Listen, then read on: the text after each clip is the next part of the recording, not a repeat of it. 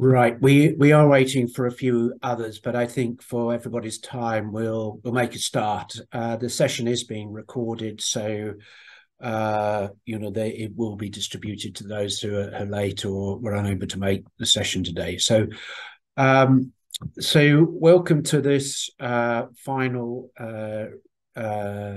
a dissemination workshop and webinar from the Circular Cricket Gear project. And today, myself, Lillian, and Darshil will be presenting, our findings and thoughts from the research and development over the last year. I'd like to firstly also say thank you to the NICER program and UKRI for the funding to enable us to progress this project. So I'm from my name is Martin Charter from the Centre for Sustainable Design at University of Creative Arts.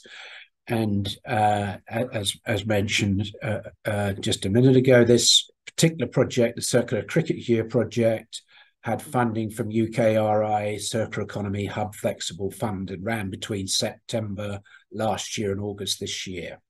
Had a range of objectives, and primarily to deliver a working prototype around some form of circular cricket gear, which fortunately we were able to achieve. And you'll hear more about that later on. So within the team, we had an excellent interdisciplinary team of people with business skills, material skills, design skills, long-standing consultancy skills, and even an ex-professional cricketer who also is a sustainability consultant as well. So that was very useful that we had a range of different perspectives in the project.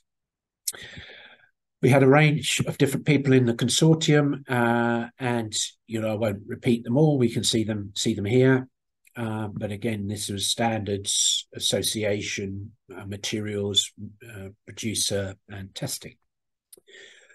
One of the challenges associated with cricket gear is if we look at sustainability in a broader context, there's virtually no research has been undertaken on exploring the sustainability of cricket gear.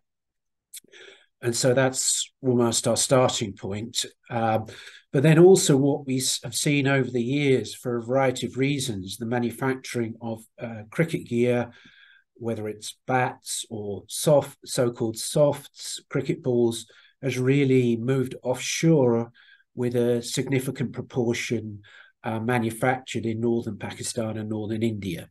So effectively, we've got, this perverse set of issues where the willow is still produced in the UK, but is then sent to, Asia to be formed into the bats with handles, coming with the rubber handles coming from other parts of Asia, and then it's reshipped back to the UK. So you've got a double set of embedded carbon moving backwards and forwards, even with the bats themselves. And really, we've moved to this sort of stage where, to our knowledge, there is no manufacturing of the soft gear, that's pads, gloves in the UK, and very limited production of bats,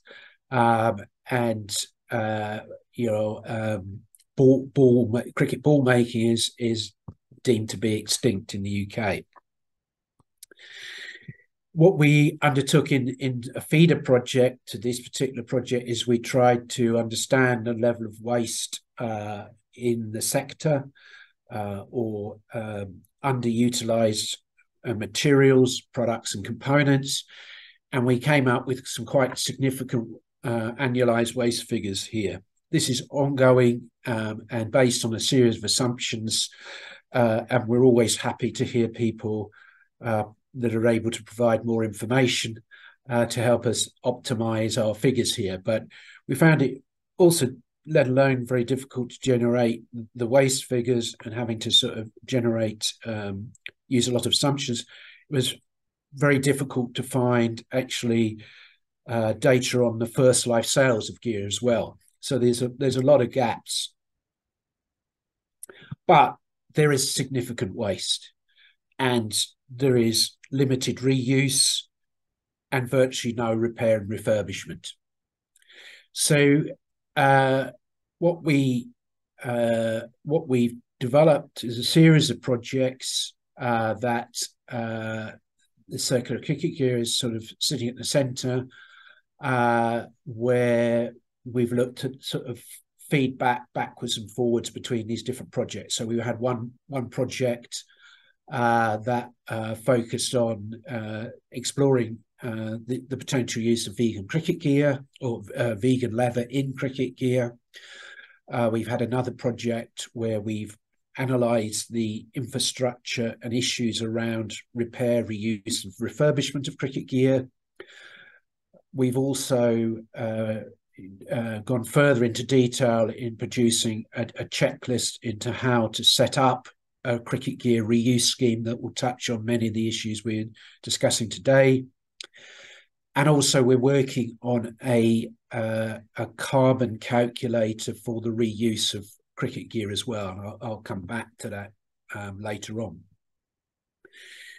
So what we're covering today, or what we did in the project, and we'll go into more detail, is various deliverables from the project that culminated in a prototype, and also some recommendations for policymakers and stakeholders. We completed an innovation workshop to really start to flesh out so-called product circularity issues related to cricket gear. We then undertook an exercise to disassemble a pair of cricket pads.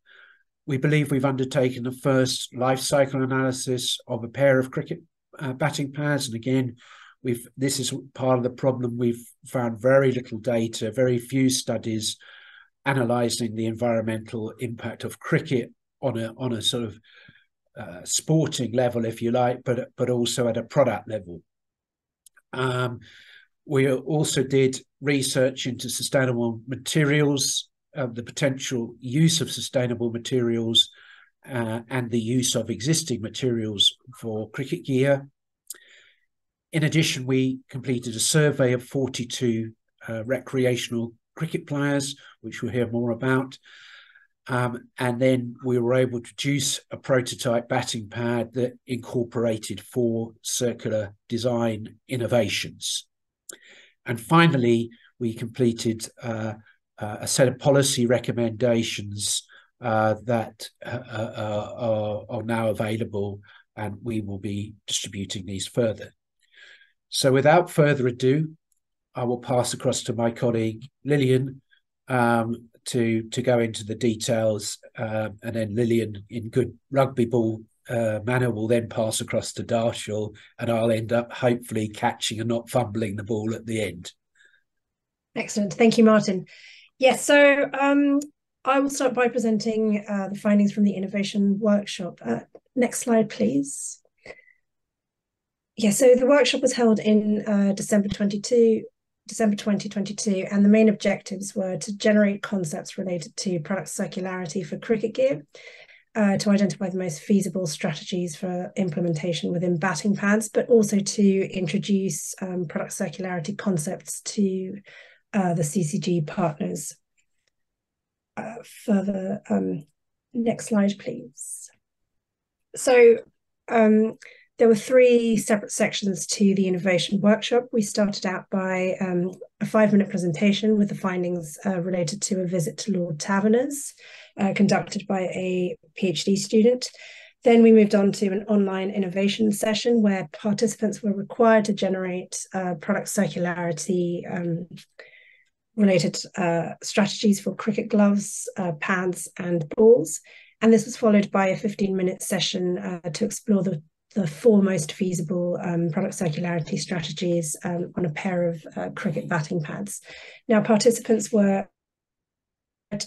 ideas were recorded on a Miro board, and these were subsequently discussed individually.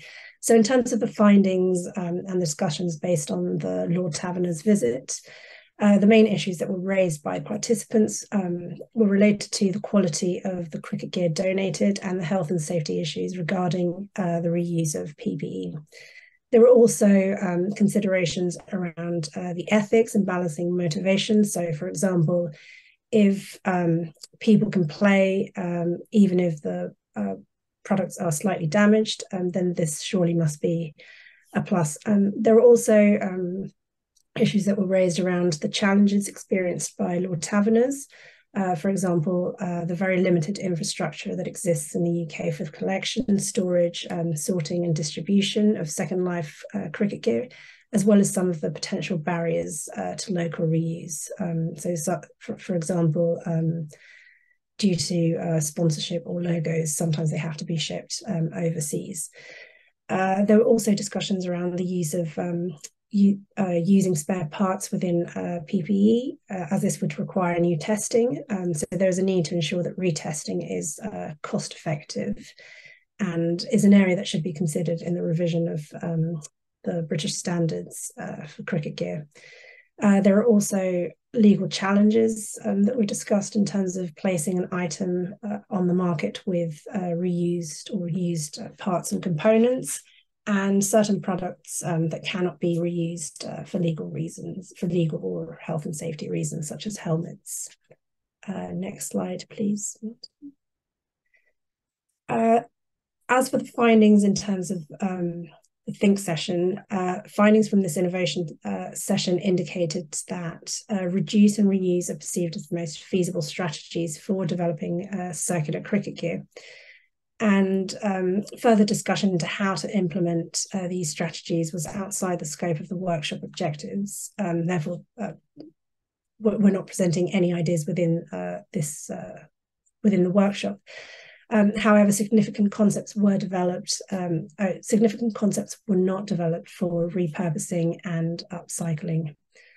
And then there were further general issues that were identified, including, for example, there needs to be a change of perception with regards to the materials that can be used within cricket, or the quantity of kit that is perceived as necessary. So some of the propositions were to include media articles or newspapers to raise awareness in this regard.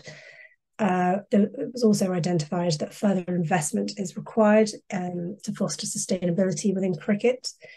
And there is also a need to create a supply chain for Second Life gear. Then there are also questions around, could things be done differently for women's cricket gear, as this is also an emerging topic within our discussions. Next slide, please, Nat. And then the third section of the innovation workshop, participants were provided with a predefined product circularity checklist that included design focus areas and options for improvements for design. And participants were asked to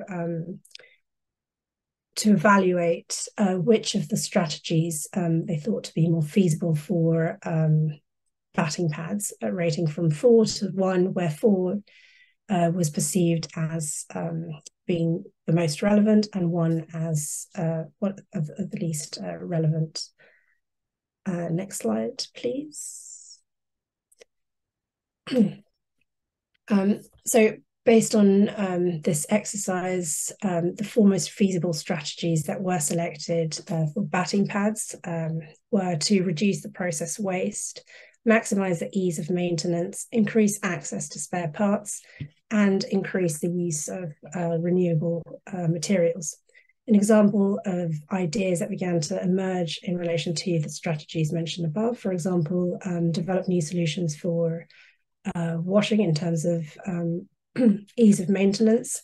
Now, through and this could be enabled through design, for example, by facilitating the removal of the inner padding, where often sweat stains tend to deteriorate the material, or, for example, being able to wash the exterior case. Next slide, please. So the next task within the project was to conduct a disassembly exercise, and the aim, the focus of this exercise was, first of all, to identify the internal components and materials. Now, this was required due to the lack of access to industry data. So we had to physically disassemble a batting pad to see what the various parts and components were. And based on this disassembly exercise, we also conducted the streamlined LCA. So next slide, please. So here you can see some of the various components that were found. Now, surprisingly, and I think we had various discussions around this, there was a thermoformed polystyrene kneecap within the batting pad. Now, I think that these were implemented back in the 1990s, 2000s. We're still we're still identifying the exact drivers for some of these product innovations. But yeah, you can see there are various components, the internal padding, the cane, the mesh, high density foam, wadding, and there's also paperboard and yeah, the main exterior case made from PU leather. Next slide, please. So based on this exercise, we then produced an inventory to quantify the mass of each component, also making note of their technical requirements and the functional requirements. It's important to mention that assumptions were made in terms of the material, as we weren't able to access industry data. Next slide, please. Now, in terms of the findings and recommendations based on this exercise, it was identified that the size and the shape of the components and the materials appear to be cut based on experience. So no layout plans have been used for cutting. There are different components. The different components present an excess of material that is not required for the product's performance, and in turn this results in increased waste of materials and resources. There's also a lack of standardization of the internal components that could potentially hinder their recovery and reuse. Next slide, please. So now I will move on to the streamlined LCA for the batting pads. Next slide, please. So yeah, in terms of background for for the LCA, as Martin mentioned previously, we conducted some desk research in terms of LCAs available for cricket gear in general, and no prior LCA studies for cricket gear were identified at this point. So we focused on batting pads for this streamlined LCA, and it was conducted using a software called Sustainable Minds. It was selected over other LCA software for its focus on early product design and development, being user-friendly and also quite time efficient. The LCA addressed the entire life cycle of the product, so from production, including raw material, extraction, processing, manufacturing, and assembly. Also, in terms of use, transportation from the end user has been included as part of the use phase. And in terms of the end of life, calculations have assumed that all materials, parts, and components of the product are landfilled, and therefore no transport to waste treatment plants or waste treatment has been calculated. Next slide, please. So the goals of this LCA were to generate insight into the environmental impact of cricket batting pads, but also to identify opportunities for improvement through circular design principles. The functional unit was was established at 3 seasons. So this included 60 games plus 3 indoor nets, and the assumption was based on younger players. In terms of the life of batting pads, we will show further within this presentation results from a survey conducted with 42 cricket players that indicates that perhaps the gear is kept for longer, but for the purpose of the LCA, the functional unit is of 3 seasons. In terms of the system boundaries, this included production, distribution, use, and disposal. For geography, the assessment was based on the sole use of the cricket batting pads being used within the UK. And then several assumptions had to be made due to the lack of primary data, and this includes the origin of materials, suppliers used for manufacturing, which had an impact in calculations related to transport, for example, the distances and mode of transports, which are also based on assumptions. Next slide, please. Next slide, please. So, thank you. So in terms of the results from the LCA indicate that the highest environmental impact associated with the production of a pair of batting pads is related to human toxicity, and this is associated with the production of the high density foam used for the internal padding.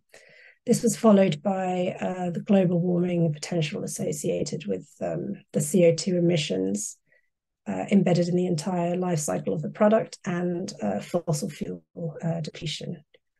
Next slide, please. From a material perspective, the 3 main contributors to the product's overall score is the use of high density foam and the polyester used for the product's lining and the polyester used for the mesh. Next slide, please. In terms of the impact by life cycle stage, the main contributor to the product's carbon footprint is the manufacturing stage. And within this phase, the main contributor is the production of polyester that is used for the lining and the mesh. And this is followed by the production of high density foam for the protective padding. Now, the third contributor would be the transportation. So the carbon footprint related to the transportation.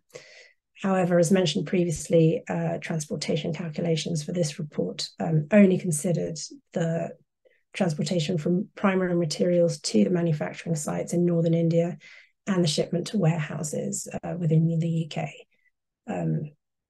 Therefore, from the UK to the retailers and transport from the UK to retailers and consumers has been excluded. Next slide, please.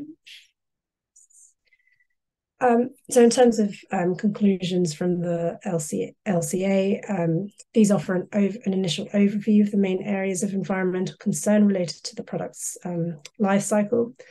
The highest impact is related to the manufacturing stage. And the LCA also indicates that the use of polyester for the lining and the mesh are the highest contributors to the product's overall carbon footprint. The study indicates that the use of high density foam represents the highest environmental impact in relation to human health damage. And the primary gap in the report is that the data related to the CO2 emissions associated with distribution of raw materials to suppliers, manufacturers, warehouses, and the final distribution of the products to retailers and customers. Next slide, please. So based on these findings, we have four main recommendations. So first of all, to focus on strategies to extend the life of the product so that the average use of the product can be extended beyond 3 years, or parts and components can be replaced. Also to focus on strategies to replace the reuse and or extend the life of high density foam in particular that is used for the internal protective batting pad. And then aligned to this, also explore the extension of the polyester textile used for the lining and the mesh. And then lastly, for this to be commercially viable, there is a need to explore the potential cost implications of implementing recommendations 1, 2, and 3. Next slide, please.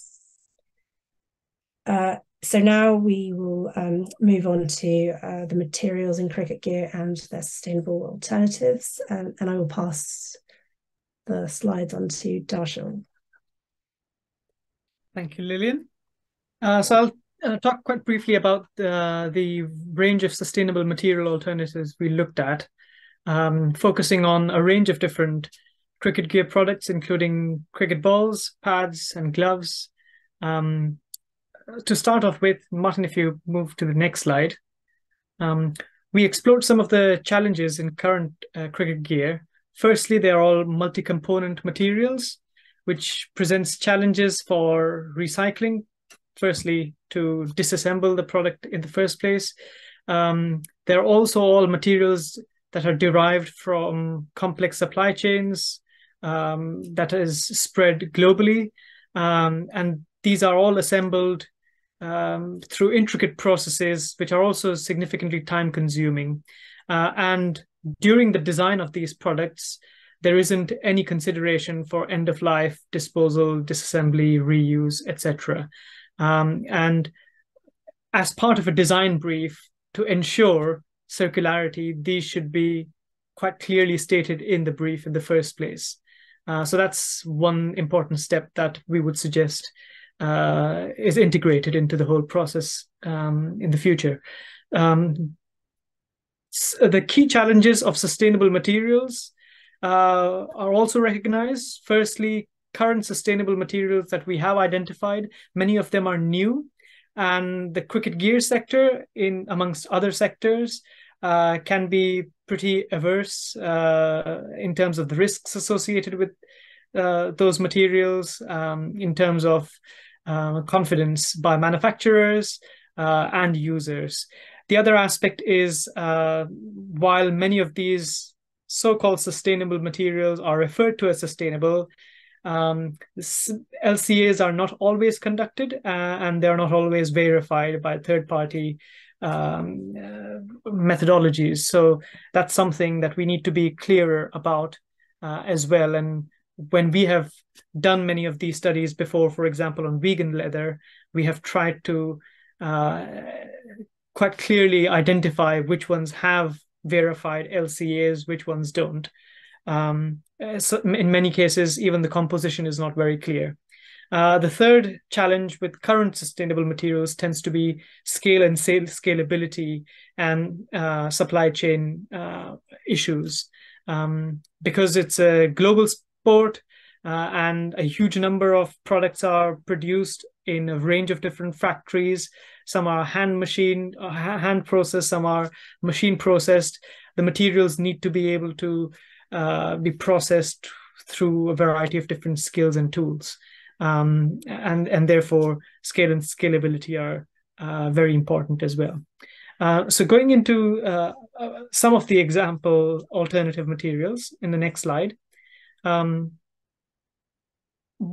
We started off by producing these Ashby charts, which are material performance charts. So for example, in this case, on the y-axis, you have the stiffness of a material, and on the x-axis, you have the carbon footprint from primary production of a material.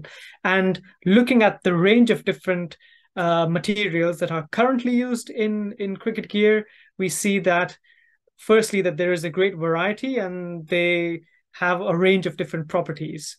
But such charts are quite helpful to illustrate visually differences and enable comparison between the materials. What we have noticed is, in many cases, for cricket gear, the materials are either 100% renewably natural, either they are synthetic plastics, so 100% fossil fuel derived. So it's at that end, those ends of the continuum that we find materials. There are only a very few exceptions. For example, in the case of rubber or cardboard, where they are not 100% bio-based or 100% fossil fuel derived. So there is a scope for much more innovation in the center. We also find that materials are typically in the form of foams, particularly where cushioning or padding is required, in fiber or textile form, or alternatively in sheet form, for example, leather casings, or bulk form, so the core of a ball, which is cork, or the blade of a willow bat. So I think now we go into more detail for each product. In cricket ball, there are a number of different layers. There's the polish, there's the seam, and of course there's the leather casing. And then following that, as you go into the center of the ball, you have the core, and sometimes the core is either cork or granulated rubber, or a composite of rubber and cork. But it can also be a combination of multiple layers of cork that is wound by twine. And you can see that. And as I mentioned, depending on where you're playing in the world, who the manufacturer is, you find a variety of different architectures of cricket balls. The selection of the materials currently is based on the variety of different properties that are required for the functioning of the product. Usually for the lacquer, it's a nitrocellulose lacquer or a polyurethane coating. That nitrocellulose is 100% bio-based, whereas polyurethane is 100% fossil fuel derived currently. The leather is typically bovine leather, which is aluminum tanned, usually produced in the UK, or in terms of volume in India. You have linen typically for the seam stitching thread. And for the twine, you often use wool. Historically, it's been a worsted yarn, and hence wool tends to work quite well. And it's always been cork. But over the past 30 years, 40 years, rubber has been integrated more and more. And of course, once you start incorporating more rubber, the bounce and the behavior of the ball starts to change as well. In the next slide, we have a few alternatives for many of these products. So, for example, for coatings and polishes, we have identified a number of different water repellent coatings, PFC-free water repellent coatings such as PTFE. Beeswax is quite a good one as well, which we have found to be compatible with a number of different vegan leathers like Bananatex. We've also found a funky super coating, which is based on fungus, although this is currently still very much in R&D phase. It's been used for textiles at the moment. And there are also elements to explore or learn from the automotive sector, for example, where leather is used extensively in upholstery and for seats, where abrasion resistance is quite critical. Color transfer is very important. Some of these characteristics are transferable to cricket balls as well. And there, because of stringent requirements for end-of-life regulations and for corporate social responsibility purposes, moving more towards sustainable materials, there is an emergence of bio-based polyurethanes, BPUs. They are quite small percentage of the market currently, but a rapidly growing market. So Covestro, who are formerly Bayer, a big producer, use industrial sugars and microorganisms from food waste or agricultural waste to produce bio-based polyurethanes. Sometimes they also use waste vegetables or residual oils and fats that are not for human consumption to produce these as well. And the current some of the current coatings they have produced can be up to 70% in bio content. There isn't one coating yet that is 100% bio content as a bio-based PU. In the next slide, we have some other examples for the leathers, and we have had a couple of focusing on these, so I won't dwell on these in much detail, but we've explored a range of different leathers deriving from leaves, from fruits, from tree stems, from fungus, and from fish as well. The bottom line is currently no bio-based leather we have seen is a complete alternative to bovine leather. And there is a lot of testing that we still need to complete. Part of the challenge has been acquiring sufficient specifications of the leather that is used in industry so that we have an accurate benchmark of what properties we actually need to meet, what performance levels we need to meet. But we have identified some potential of vegan chamois leathers, as well as for the palms of gloves, for example, as well as some bio-based pineapple leaf leathers as potentials as well. But again, none of them are suitable for cricket balls. In the next slide, we have some example testing data for these, where we have looked at the stretchability of vegan leathers, the tear resistance and the tensile strengths. We've looked at the microstructure as well, and abrasion resistance, amongst a range of different properties to start exploring these materials. In the next slide, examples for core materials replacements include recycled cork waste granulates, particularly from the built environment sector, where a large amount of cork is being used. So we need to think about cascading uses of a variety of different bio-based materials as a number of different sectors move towards bio-based materials, and the limited bio-based resources we have, we need to think about cost as well, and therefore cascading use is ideal to ensure that the carbon is locked into these materials for as long as possible.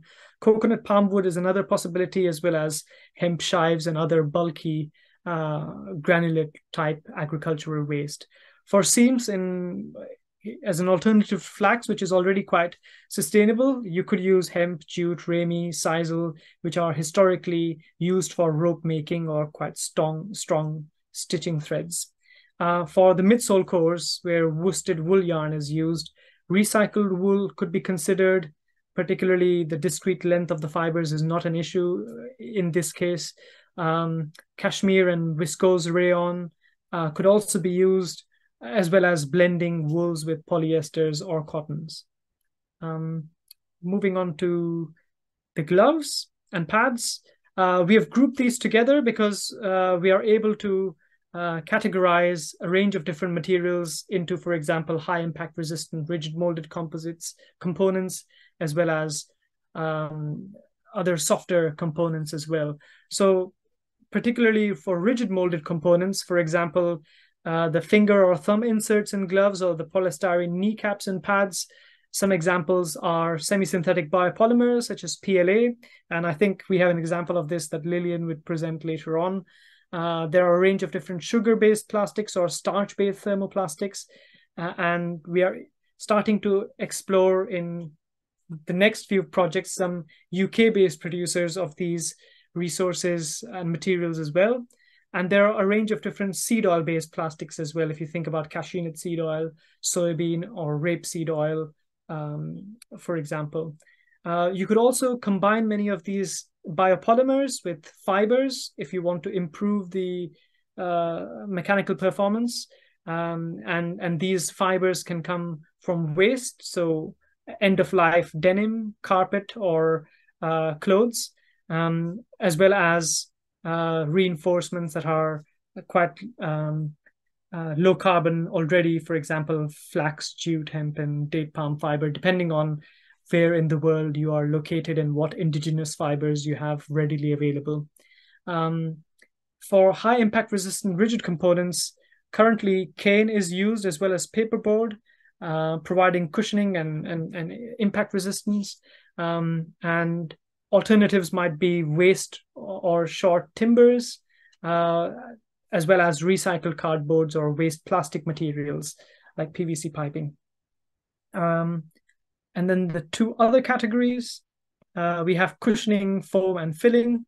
So instead of wadding and high-density polyurethane foams, which we find are actually some of the more high-impact in terms of environmental impact materials that are employed, and therefore should be the focus of future work, include non-isocyanate-based polyurethanes, given the ecotoxicity and human toxicity of isocyanates, as well as bio-based polyurethanes, and we discussed some of these examples before, PLA-based foams as well, and waste fibers from agriculture. And for linings, so for example, for breathable polyester meshes and leathers, we explored some examples of alternative leathers before, and chamois leather has come out really positively so far, and we are still waiting to hear from players who are using some of the gloves that were developed, and I think Lillian will present these in a bit more detail later on as well. We also have recycled polyesters and semi-synthetic or natural fibers that could be adopted. And I think in probably the penultimate or final slide, we identify a range of different sustainable alternatives that are viable or available. However, their viability still needs to be assessed in terms of what are the key performance criteria. We also should recognize that just because they are bio-based or renewable does not mean that they are circular, and in still designing circularity through enabling design for disassembly in the products themselves is quite critical, because biocomposites themselves may have their own end-of-life challenges. We also should, and therefore we should focus on the ease of disassembly and recovery recycling, avoiding glues and thinking about stitching particularly. And while we move towards 100% renewable materials, we should also think about recovered or recycled cascading uses of materials as well. An open question is, what impact indicators should we focus on, as there are so many? And also we need to think about skills, who will be making these products, as well as supply chain implications. Great. Thank you, Darshil. So yes, the next step within the project was to conduct an online survey with cricket players, and the aims of this survey was first to identify key product related failures, but also understand levels of awareness and interest in sustainability issues amongst players and users. Next slide, please. So an online survey was conducted in April 2023. The survey was circulated amongst a network of 114 individuals involved in cricket, 5 cricket players who then distributed this further via their teams, and the survey was piloted with 4 cricket experts to verify the scope and content of the questionnaire. The overall response rate was 42, so we received 42 responses in total. Next slide, please. And in terms of a survey, in terms of the survey demographic and context, the majority of respondents played at a league level. 83% identified as male players, and the majority of respondents were over the age of 55. In total, the number of games played per year was 13, and in terms of cricket gear use phase, cricket gloves appear to be kept for over 8 seasons by 38% of the respondents, and between 2 and 3 seasons between 2 and 3 seasons by 36% of the respondents. Next slide, please. As for the findings from the survey, in terms of sustainability considerations, 57% of the respondents indicated that they had considered the environmental impact of cricket gear in the past 6 months. However, when asked to elaborate further, specific environmental issues had not been identified.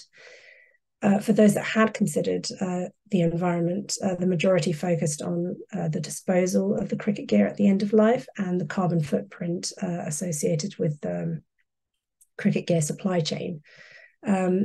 And within this, the carbon emissions related to the overseas manufacturing and transportation were perceived as the highest contributor. And this was followed by the use of materials derived from non-renewable sources. Respondents were also asked questions around their acceptability in terms of repair, reuse, and refurbishment services, to which 59, almost 60% indicated that they were unaware of any organisations that offered this service.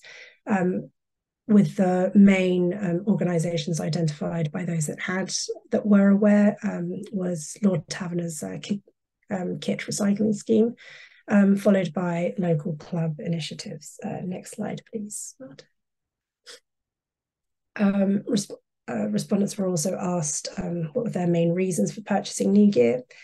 And the main reasons were primarily related to wear and tear, so general use of their gear.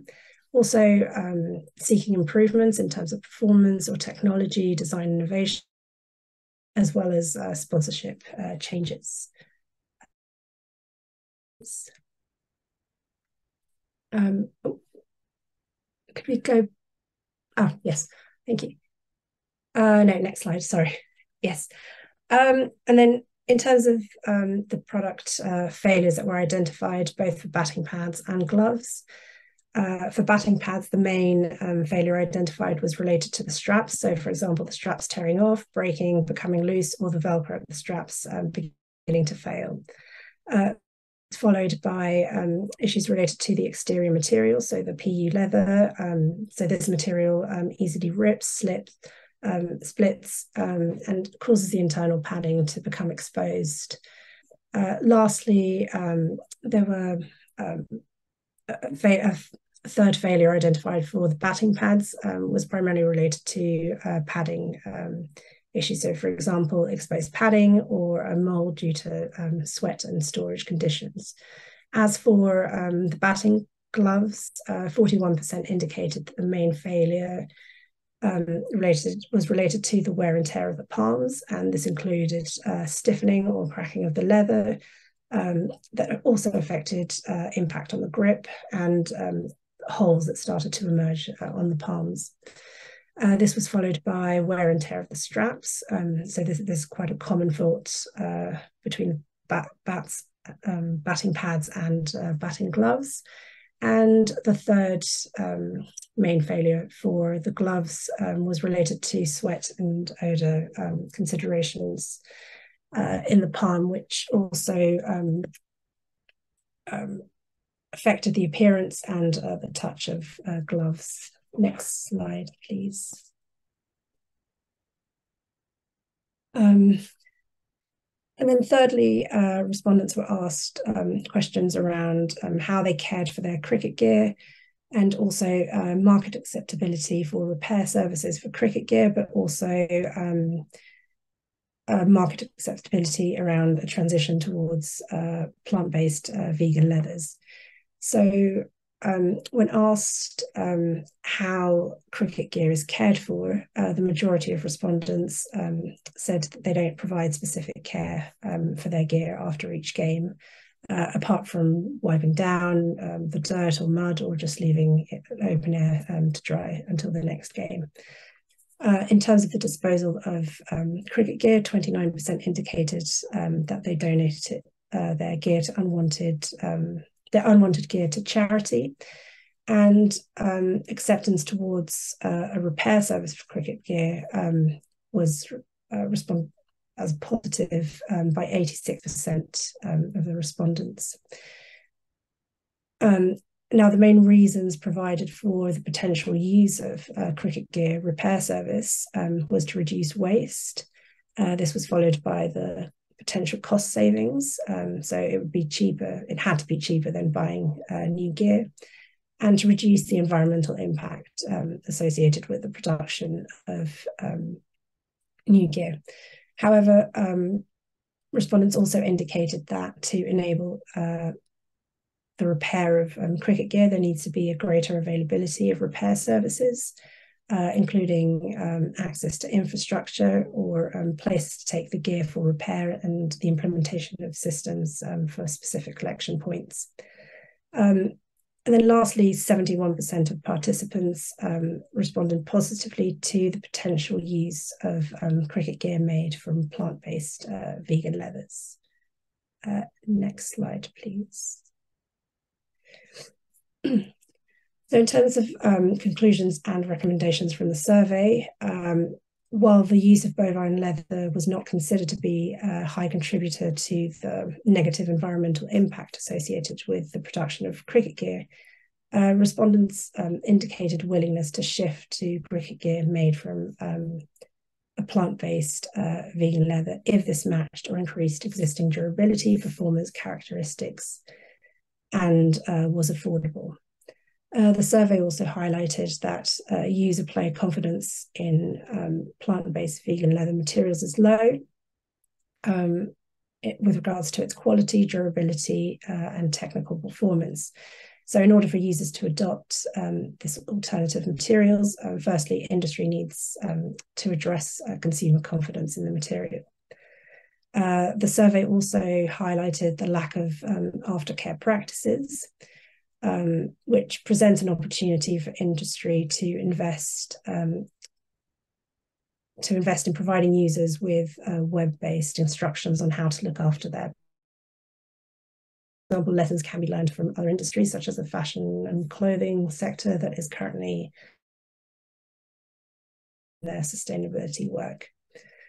And also, it's important to highlight that the findings presented in this survey are based on an older demographic, and therefore further research focusing on a younger demographic and perhaps a female perspective is required to better understand the requirements for the development of circular cricket gear.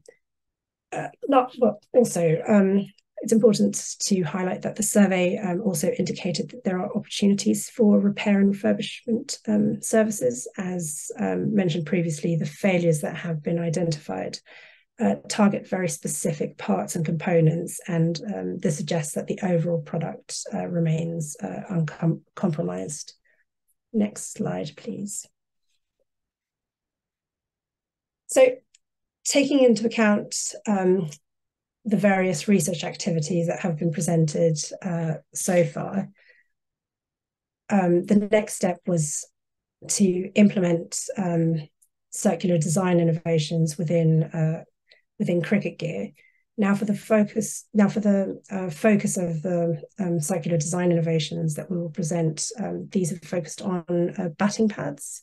Now this is primarily due to time, budget, and also technical constraints. So next slide, please.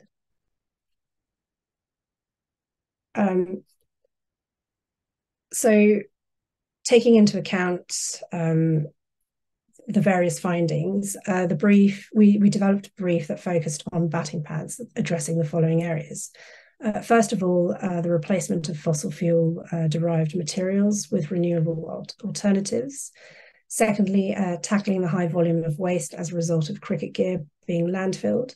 And thirdly, to address issues related to the damage to the straps and the wear and tear of the external material of the batting pads. Next slide, please. And in order to do so, we created 5 visuals describing the different design innovations, and each visual describes the materials required for the design innovation, but also the skills required. So these were identified as, for example, de-stitching, cutting, operating an industrial sewing machine to a high standard. Previous experience in leather would be useful, but not essential. And then each visual contained specifications related to the targeted product part component, a list of and the processes to complete the prototype.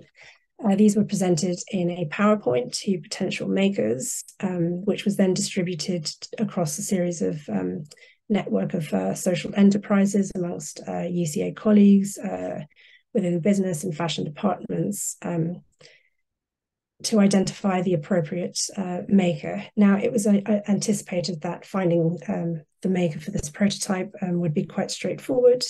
However, early on, it became apparent that there is a lack of skills within the UK to make cricket gear.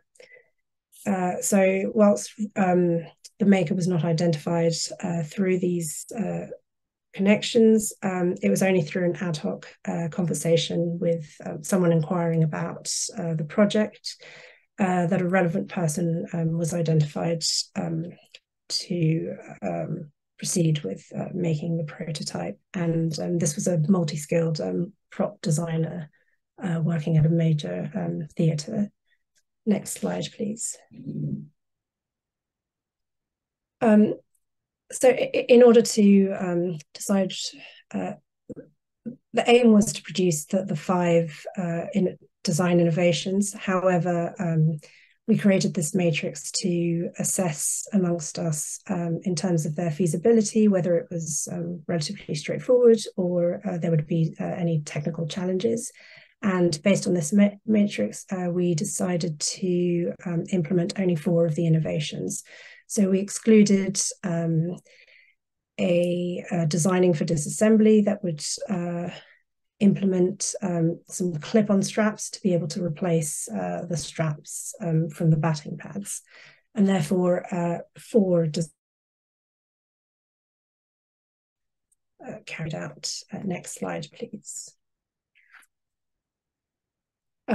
So these were creating a batting pad with a plant-based vegan leather using Pinatex Light, reusing internal components from an end of first life batting pad, repairing a pair of cricket batting pad straps, and developing 3D printed kneecaps using a sustainable material alternative. Next slide, please.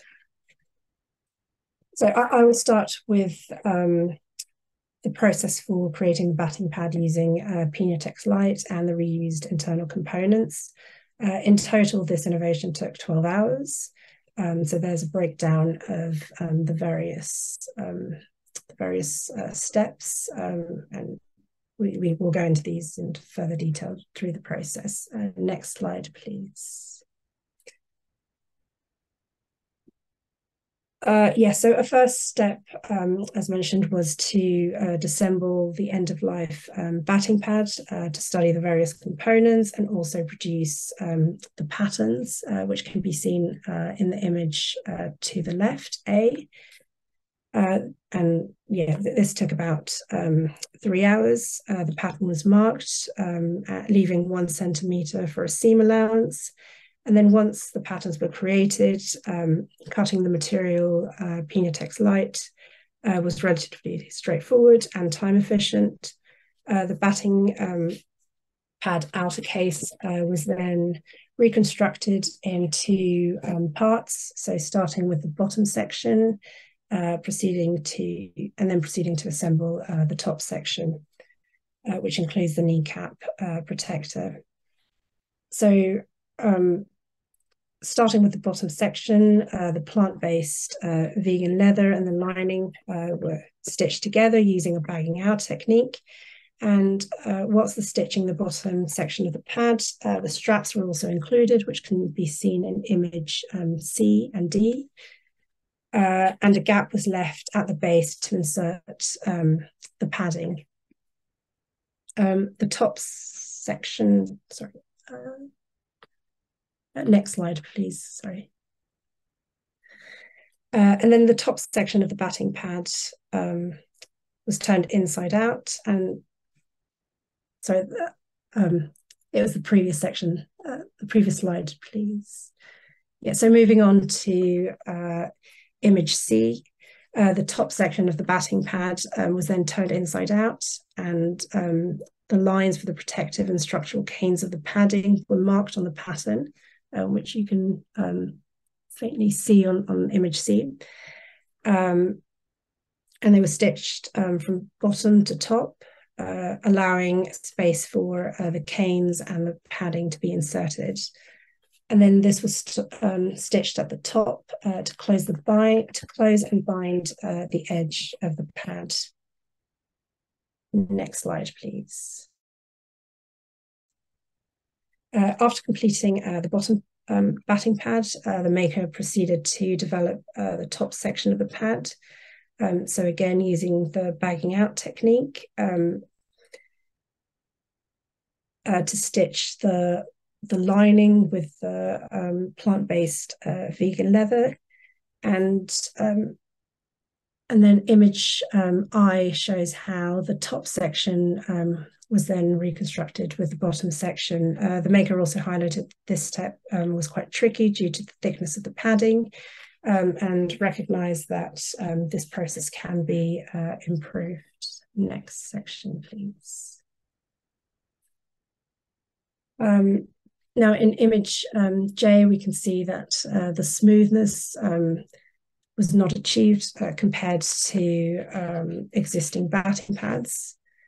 But overall, the integrity of the batting pad was achieved. And then to finalize the prototype, existing back support of the pad was assembled, as well as the kneecap and the knee locator section that you can see in image L.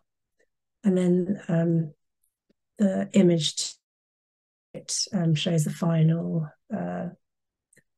prototype that was reused. That includes Pinatex Light and the reused internal padding. Next slide. And then the next innovation was to repair the batting pad straps. So this consisted in replacing the Velcro straps to explore options for repairing for batting pads and identify potential design innovations required to enable repair.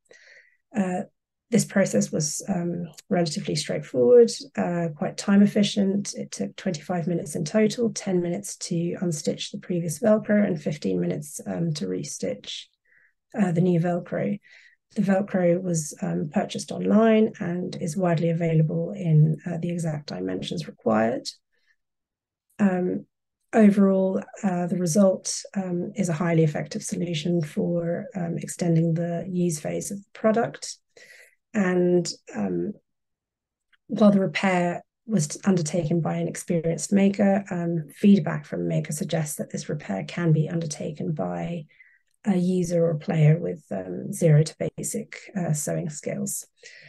So as a recommendation to facilitate this, cricket gear manufacturers could potentially offer spare Velcro along with online instructions on how to repair as a potential solution to keep the products in use for longer.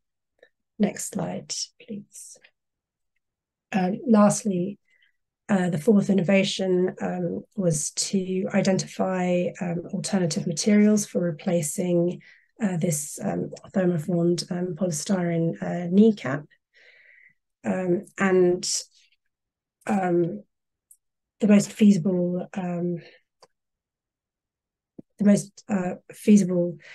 way to do this, was by 3D printing the piece using PLA filament and fishy filaments, which is a nylon-based filament using end-of-life fishing gear. So for this process, some CAD files had to be produced, This was done by scanning the original piece. However, some challenges were encountered. For example, the piece does not contain flat surfaces, so a structural support had to be constructed, which can be seen in these images. Next slide, please. So after these challenges were overcome, the final prototypes were developed. So you can see in the bottom images, we produced some standard PLA kneecaps, and at the top, the fishy filament kneecaps. Now, these were tested in-house for their resistance and structural integrity, just by compressing them, they seem to be quite rigid in that sense. So further testing would be required to identify whether they meet the British standards, for example, for protective personal gear for cricketers. Next slide, please. So in terms of conclusions from the prototype development, the prototypes are aligned to a TRL 3, so experimental proof of concept. Within the constraints of time, budget, materials, and skills availability, the development of this circular batting pad is a useful starting point to develop further innovations, improvements in making, and experimentation with new materials. As mentioned previously, technical and user player testing will enhance the practicality and the development and compliance with industry standards, such as the British standards, protective equipment for cricketers. While there are visible aesthetic faults in the circular batting pad prototype, the structural integrity and protective elements of the product appear to have been achieved. And the internal padding and other components have been reused from existing end-of-life batting pad, which proves the concept. However, user, player, and technical testing is required to confirm that the protective properties of such batting pad have not been compromised. Next slide, please. And then recommendations from producing the prototype. Parts and components that remain in good condition, such as the internal high density foam, and the kneecaps present an opportunity for reuse.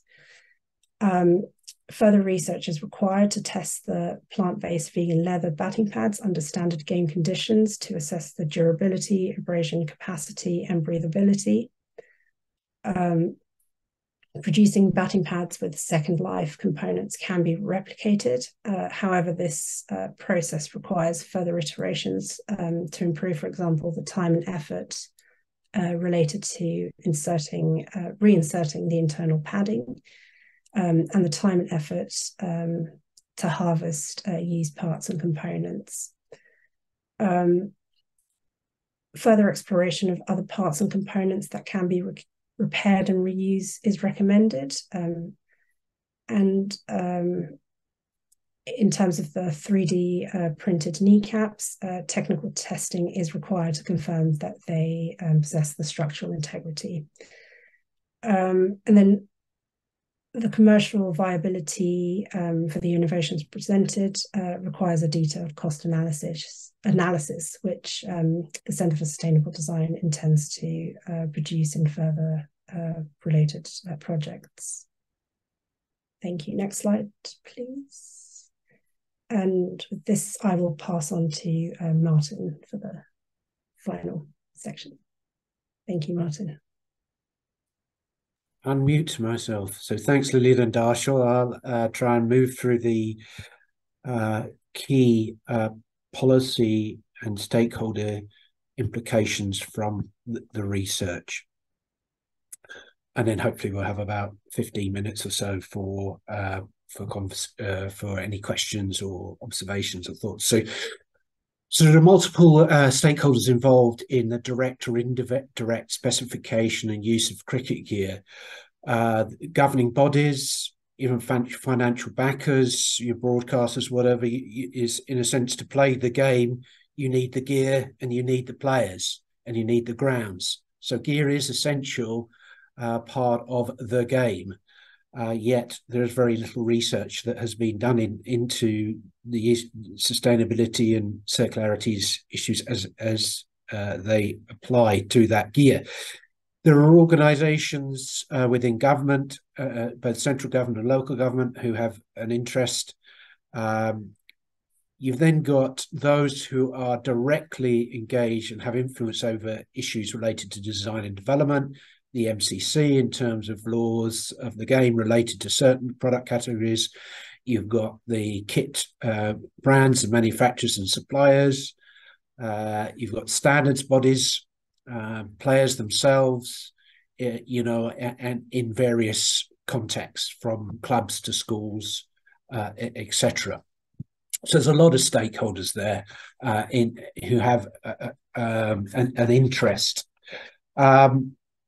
So in terms of design and development, I'm not going to repeat the key stakeholders. These are above in each of the slides. And also we have a backup series of reports for everything that we've presented today.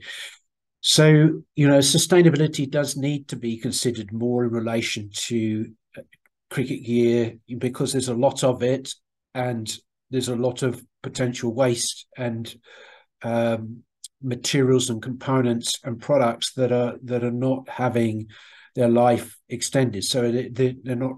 It's not you're being fully the materials is etc. products are not being fully utilized. There's growing global interest, particularly by younger people. I mean, this is another presentation, but I believe we're in a fifth green consumer wave at the moment. So there is growing interest, and the fourth wave was driven by youth. So there is growing interest there. We do have some evidence by our initial survey that we will extend in a new project of awareness by players of sustainability issues, and interest in repair services and potential use of new bio-based materials if they perform at least as well as the existing material. There are, a need to do more research into, the links between circularity and the embodied carbon associated with the design and development of cricket gear, and the fact that significant proportion of cricket gear is imported. So one of the things we're looking to explore is, could we bring back cricket gear manufacturing production to the UK? Could we use locally based materials? Could we regenerate some of the skills? There are a number of simple design changes that can be undertaken to bring more circularity in cricket gear development, and we've heard a lot of these. And just for example, in the gloves, you'll still have, at the end of the first life of cricket gloves, the thumb protectors are unlikely to have lost their structural integrity, and so have a potential reuse opportunity. And also the kneecaps, for example, are unlikely to lose their integrity. So those are two very clear issues where, even if damaged pads are come to the end of the first life, then maybe one could be extracting those components and storing and reincorporating those into products.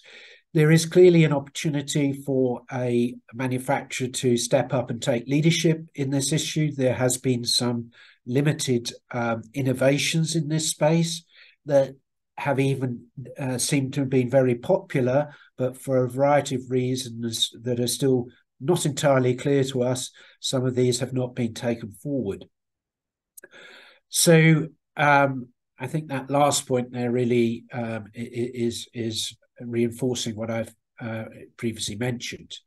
So in terms of reuse, we've seen that there are growing issues, particularly with the energy crunch at the moment, with people having less money in their pocket, that the cost of gear seems to be becoming a growing issue. If you have, say, 2 young children who are playing cricket, you can see there's some tough decisions that may be having to be made by people where one youngster may be able to play with full gear and the other may not.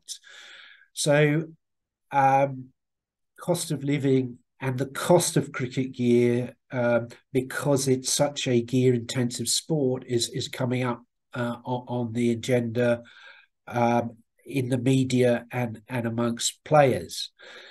There are a handful of cricket gear reuse schemes in place. The most notable by Lord's Taverners, who run an excellent, very well-organised initiative with very few people. But approximately 95% of the cricket gear that comes into them is then distributed overseas. There's got to be opportunity to reutilize some of that cricket gear in disadvantaged communities, in the UK, particularly bearing in mind cost of living, and the I still can't say it properly, ICES report that highlighted the inequalities in cricket. We do see, quite significant amount of cricket gear just sitting in lofts, in attics, in garages and in clubs, bearing in mind these challenges that we're highlighting, the meaning that people that want to participate and play can't, because they can't afford or cannot get access to gear. It is crazy that we don't have the systems to release this stored waste to enable people to play the game. This also is true in the challenges between the private school system and the state school system, which again was highlighted in the report, that the cost of gear is a big challenge to enable state schools to play. And surely it's not beyond the realms of let's say the cricket community and the wider stakeholders to facilitate more reuse of gear into the schools. So setting up a more comprehensive structure to do this would seem to be a priority. We've seen and found very limited repair and reuse schemes in place, particularly for gloves and pads, etc. Over the last couple of decades, a number of manufacturers and specialists do offer bat repair, but when you come to pads and gloves, we found virtually no services, a handful of services repairing wicketkeeper gloves, but nothing else. And if what the survey highlighted was this interest in repair services. So that is something that we're going to explore in more detail. We also identified that there was, or there is, interest even in an older demographic, which was interesting, in the potential use of alternative leathers for cricket gear, but not surprisingly, they had to perform as well as conventional bovine leather, and they needed to be cost effective. There was, a perceptual issue associated with that, but generally there was a positive. People seemed to welcome the idea if it ticked all the boxes, say, which is interesting, particularly bearing in mind that older demographic. And again, what we found in actually physically producing the final prototype of the batting pad, alongside the vegan leather gloves that Darshil mentioned, that we haven't got time to go into today, that really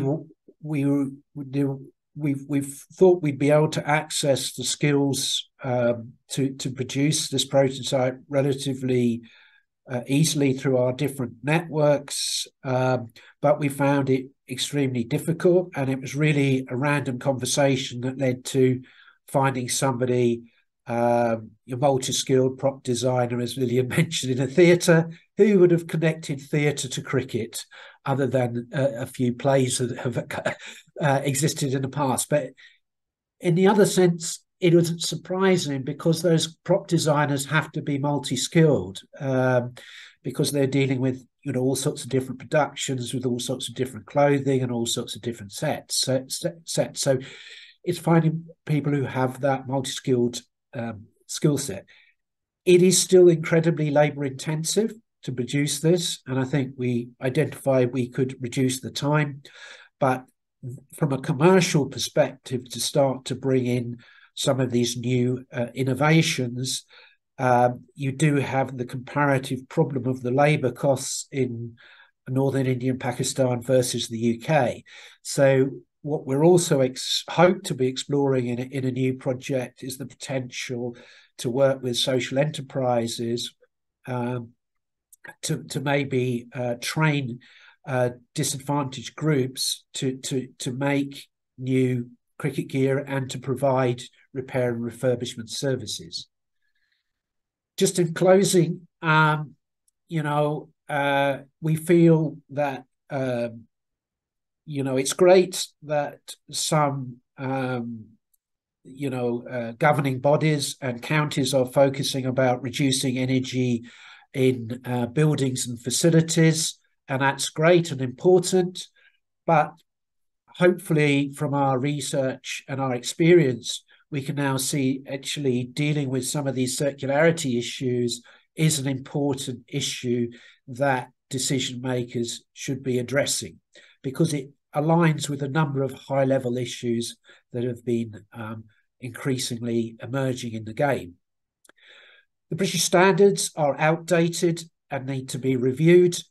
One of the cricket standards, I can't remember precisely which one, has not been updated since 1980.